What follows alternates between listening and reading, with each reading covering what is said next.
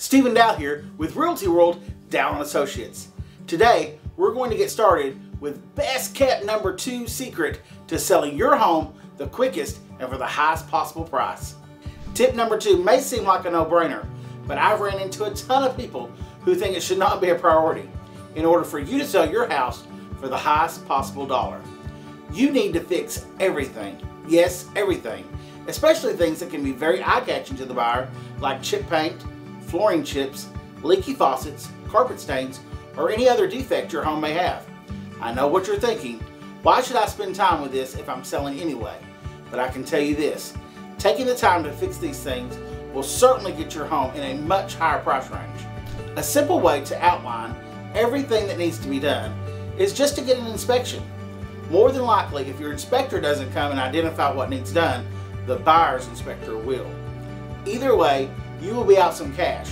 But if you can get your home inspected before listing it, it may just be the fine line in your house selling or the deal falling apart, and you definitely don't want to lose out on a potential good buyer because you didn't do your due diligence to begin with. Well guys, that wraps up this video. Be sure to check your inbox tomorrow for secret number 3. Here's a hint. This secret involves a little bit of your creative side.